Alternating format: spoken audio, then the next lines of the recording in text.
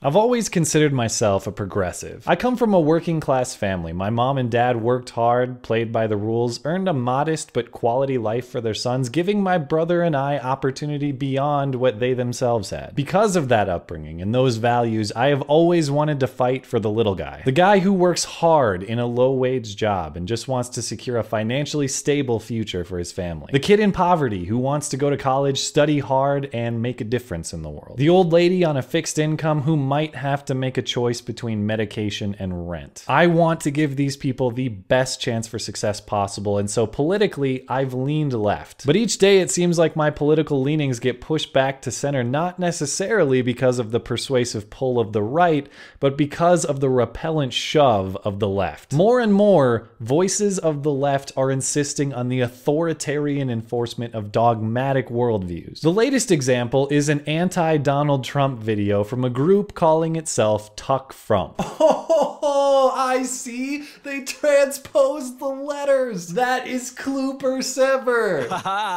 In this video, Tuck Frump gives each group that Donald Trump has offended a rebuttal, but as we'll see, their purposes probably would have been better served with 3 minutes of fingernails on a chalkboard. Mommy says that if you don't have anything nice to say, then you shouldn't say anything at all. So Donald Trump needs to shut the fuck up. Well, that's not very nice. I thought you just said that if you can't say anything nice, you shouldn't say anything at all. But hey, you're a cute little girl, so you get a pass.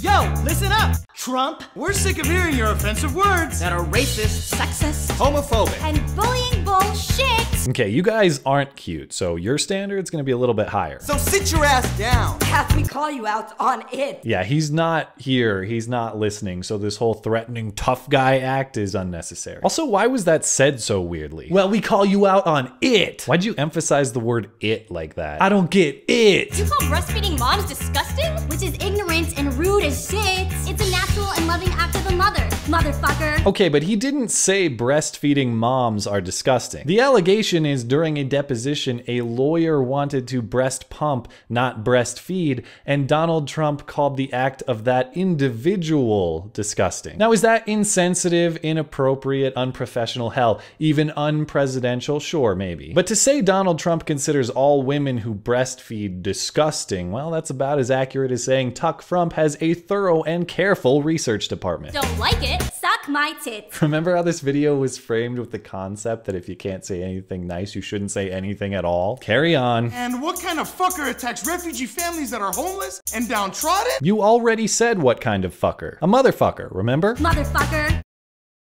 Idiotically equating grandmas and orphans with fucking Osama bin Laden? As the great Wikipedia might say, citation needed. I'm starting to see why there aren't any source materials included in the description of this video. All I can find is cases where he said we need to be careful about our Syrian refugee policy so as not to let any dangerous people inside of our borders. You want to ban Muslims from coming here and support a fascist religious database of Americans to keep track? Are you inspired by another racist? Ah yes, here it is right from Mein Kampf. We have a problem with Jewish terrorism and should take a serious look at our Jewish immigration policy. Or was there some big Trump speech I missed where he detailed the final solution to the Muslim question? Are you fucking smoking crack? What? No, Trump's rich. You know he's got powder. You said you hated gays like me, getting the equal right to marry my husband, who's the love of my life, Hypocritically calling yourself a marriage traditionalist while you're on your fucking third wife. Ooh man, work is scarce for Justin Guarini, I see. He was so good with Kelly Clarkson too. In the other accusations made here, even though the quotes are grossly exaggerated, I can see where the Tuck Frump people are coming from. But in this case, I don't even know what they're talking about. Hates gay people. Donald Trump has said he disagrees with the Supreme Court decision that established marriage equality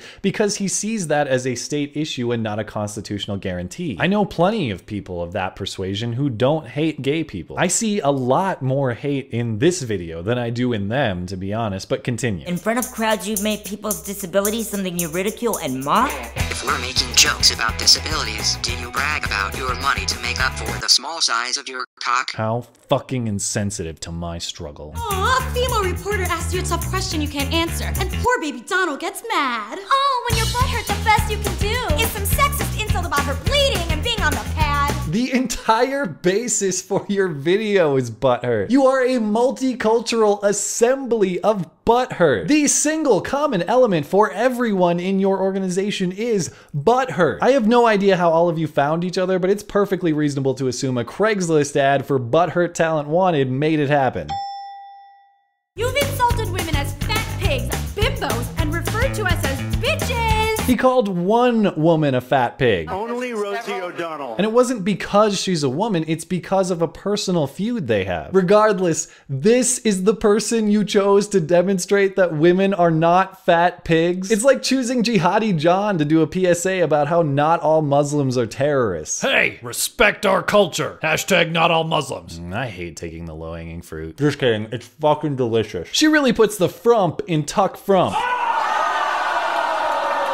What's fucking worse, calling black people thugs? Or you're referring to us as, quote, lazy? When you tweeted a neo-Nazi's fake crime facts about blacks being killers? It shows you're both racist and batshit KKK crazy. It shows you're both racist and batshit KKK crazy. Who the hell wrote this script? If you're batshit KKK crazy, are you not, by definition, also racist? Can someone be batshit KKK crazy but not racist? So, Bill, what's on the agenda for tomorrow? Well, we're starting early in the morning with some cross burning. All right, my favorite. And then we've got a big lynching luncheon after that. Okay, sounds good. And then later in the afternoon, there's a Donald Trump rally downtown. Whoa, whoa, whoa. We are not racist. Okay? Okay. Okay. Donald Trump's words that are offensive as shit. Share this video. You're fed up with it. He did it again. I'm fed up with the way you people weirdly emphasize the word it. What the fuck is this? Prior to watching this video, the probability of me voting for Donald Trump was about 1%. But after watching it,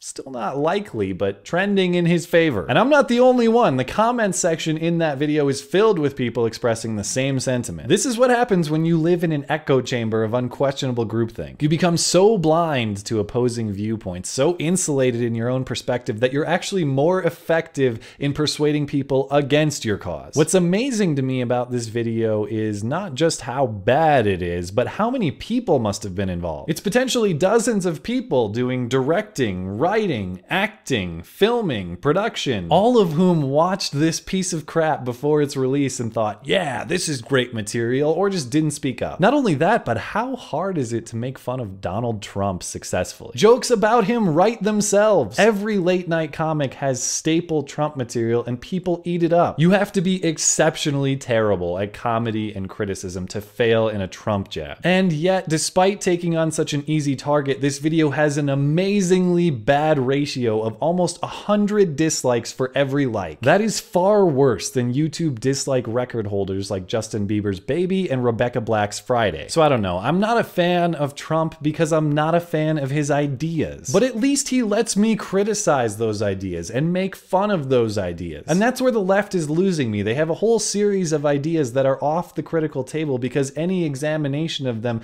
makes you racist, sexist, ableist, homophobic, transphobic, hell, even fat-phobic is a thing now. No idea, good or bad, should be immune to criticism. We find the good ideas by comparing them to the bad ideas. And good ideas lead us to the truth. The truth doesn't care if it's offensive. The truth doesn't care if it makes you uncomfortable. The truth doesn't come with a trigger warning. So I think ultimately it's not me breaking up with the left. It's the left breaking up with the truth. And I love you, babe, but I can't stick with you in that ultimatum. Thanks as always for listening and for supporting this channel. Always appreciate that thoughtful discussion down below and especially over on Twitter. That is @skag_3. You're always welcome to come hang out and chat in my live stream. That is linked down in the description. Looking forward to it. Okay, bye.